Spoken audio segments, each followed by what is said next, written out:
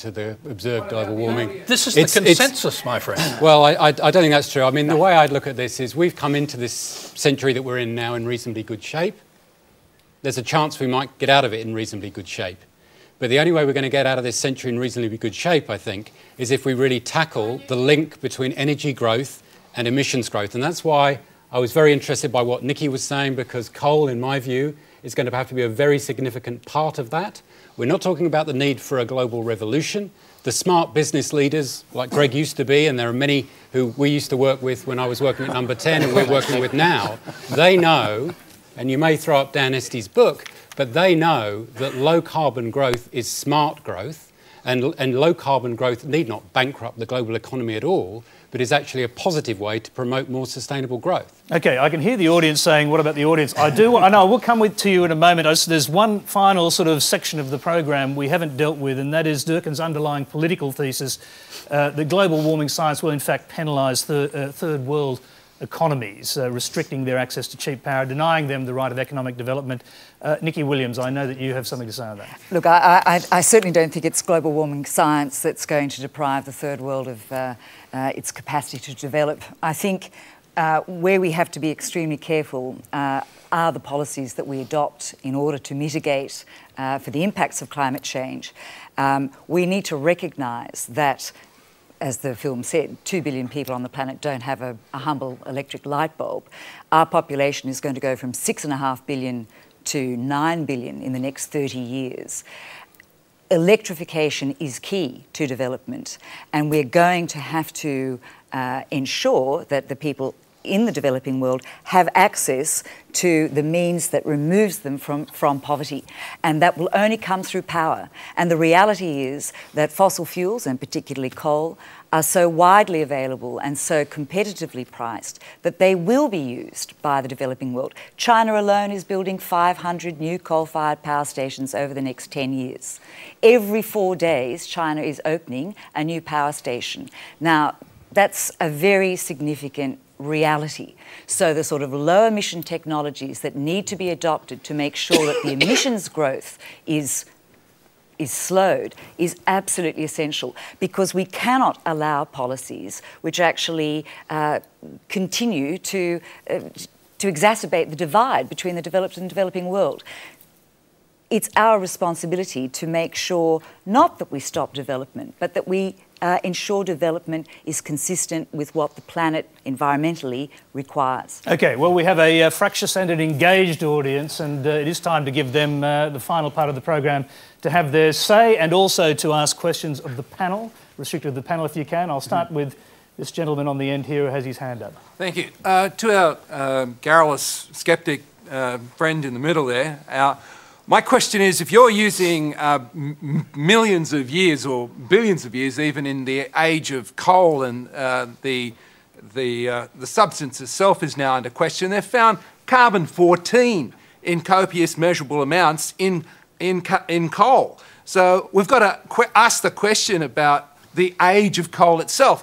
That's a huge one that's just come out. In 70 reports, even the US Coal Board has announced, oh, we've found carbon-14 in coal. Rewrites your whole underlying assumptions of the whole age factor in this principle, and all the statistics based on these so-called ages and millennia, out by magnitudes in factors they're now discovering. Number two, there's a United Nations treaty on the banning of weather warfare. Let's just stick to one, because there's a lot of people who want to say, who did you direct that to? Was our garrulous friend in the middle. David Caroli? I actually have no idea what the question was. Okay.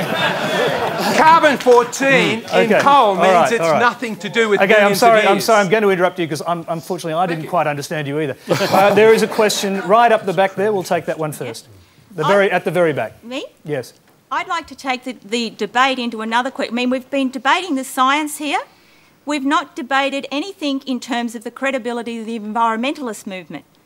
The environmentalist movement was formed by Sir Julian Huxley, who was the founder of the Eugenics Society. The WWF and these other organisations are actually offspins from that Eugenics Society. Now, what Martin Durkins is saying, that this has huge implications for the developing countries. Is that the intention behind this whole environmentalist scam behind global warming swindle? Look, I'll just quickly throw that one to Greg Bourne, since he is an environmentalist and a former businessman. I think if I were to talk to my colleagues in Nepal, Bhutan, the Congo, those parts which are very, very poor, those colleagues in China, those colleagues in India, who very definitely have grown up looking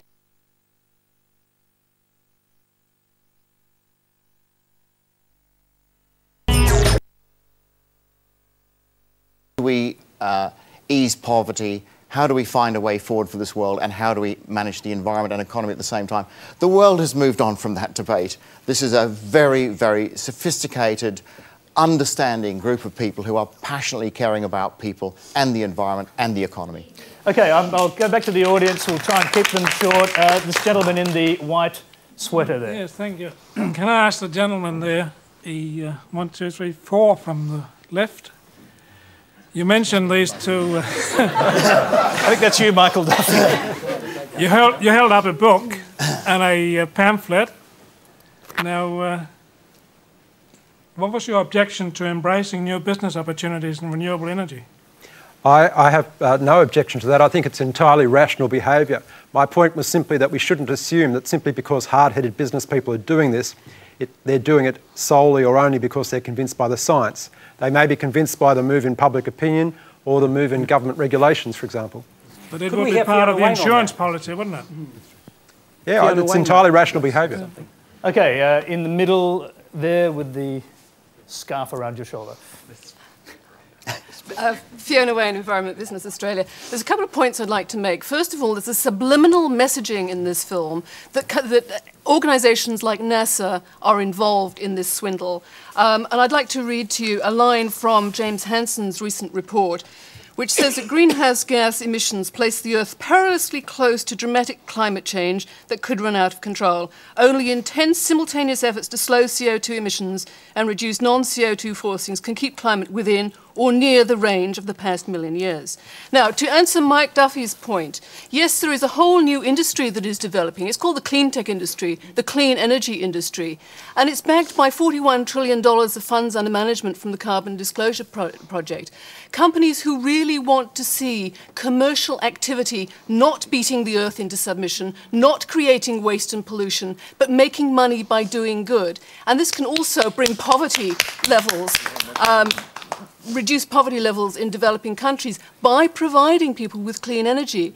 And yes, clean coal is one step forward, but we've got things like solar thermal energy. Spain's just opened a plant. Nevada took 15 months to get their first solar thermal plant up and running. We can do the same time and time and time again. OK, I'll take that as a statement and we'll move on. There's another person down the front here with his hand up. We'll go down to the front. We haven't been down there yet. The gentleman with the hat.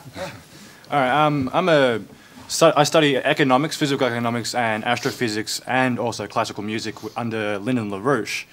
And the question I would like to have with the so-called scientist on the panel is 400 years ago, Johannes Kepler, the man that discovered universal gravity, actually refuted the method of the IPCC report of statistical analysis as being like Plato's cave of seeing the shadows on the wall, and there you got, Tony doing the happy dance in front of the, the fire, being reality. But these guys are just looking at the statistics of what they're seeing, empirically seeing, and that's true for them.